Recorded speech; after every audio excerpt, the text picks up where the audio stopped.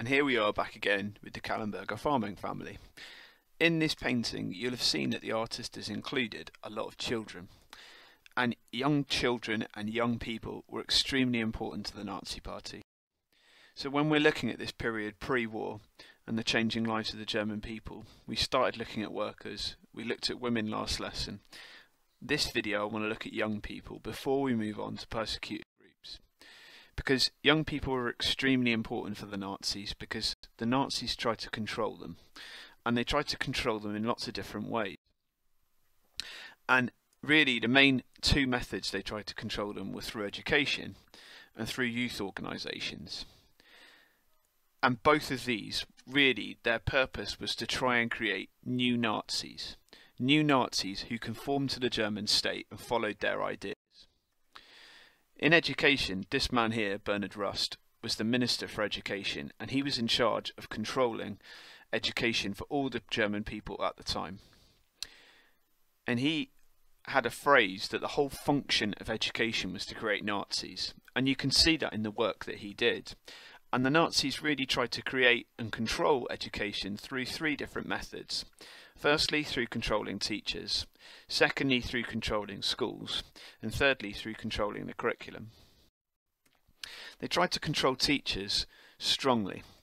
And only teachers who would follow Nazi orders were allowed to remain teaching in state schools. So anyone who was even slightly an opposition person wasn't allowed to be teaching in a state school. Anyone who was a Jew wasn't allowed to be teaching in a state school.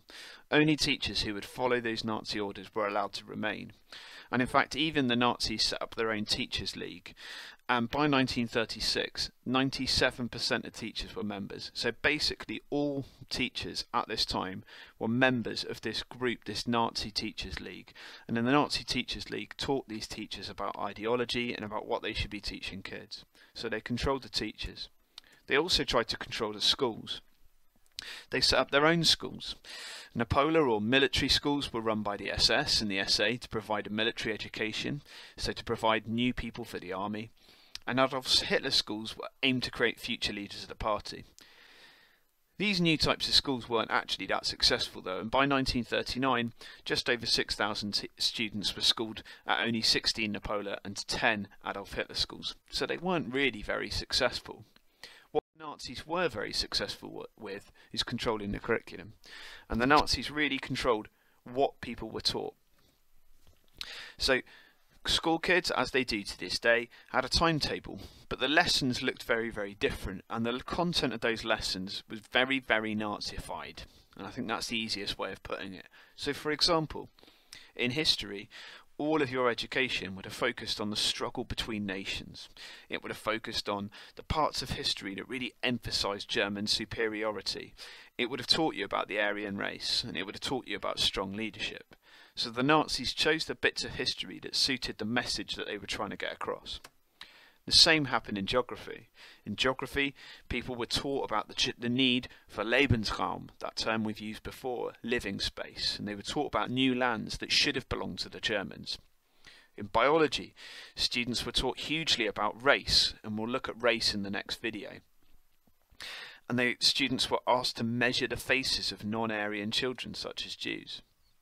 In mathematics, students were often given puzzles and calculations to do where everything was obsessed with Nazi ideas. So for example, they could be given a mathematical problem to work out the cost of keeping a mentally ill person alive in an asylum. As you can see, this was drastically different from the curriculum that you might have in schools today, where this curriculum, its entire purpose, was designed to get kids to agree with the Nazi message. That Nazi message wasn't just limited to their school life, it was also focused on youth organisations, and the Nazis really tried to control the leisure time of young people in Germany. In the late 1920s, the Nazis set up their own youth organisation. It was called the Hitler Youth, and you can see a picture of it here. There were different sections for girls and boys, for young boys, young girls, and older boys and older girls. In a very, very similar way of the Scouts today, but the big difference was, rather than at the Scouts where you just go and have fun, in the Hitler Youth you'd go and have fun, but you'd also have massive amounts of political ideology thrown at you. We're going to use a term about political indoctrination. These people were trying to brainwash these young people. At first in Germany, membership of the Hitler Youth was completely voluntary. However, after 1936 it was made compulsory, and after 1939 it was made compulsory that you had to attend meetings. So basically all young people had to go to this organisation. After 1936, it was the only organisation which young Germans could access sport, facility and activities. So any other youth clubs were closed down, and the only organisation they could join in was the Hitler Youth. As a result, a lot of people did attend these activities that were put on. Let's look at what they did. And they were very different for boys and girls. For boys, the emphasis was hugely on military preparation. They'd go on camps and they'd go marching, and the emphasis was hugely on your physical strength. They were taught how to fire guns, so in some respects lots of kids actually quite liked it because they were quite fun, these activities. You also had to take part in those rallies that we talked about in the previous video. So you can see in this rally here the Hitler Youth are carrying their flags at Nuremberg. And lastly, they were taken on holidays and camps. So actually a lot of these activities were quite fun and people wanted to take part in them.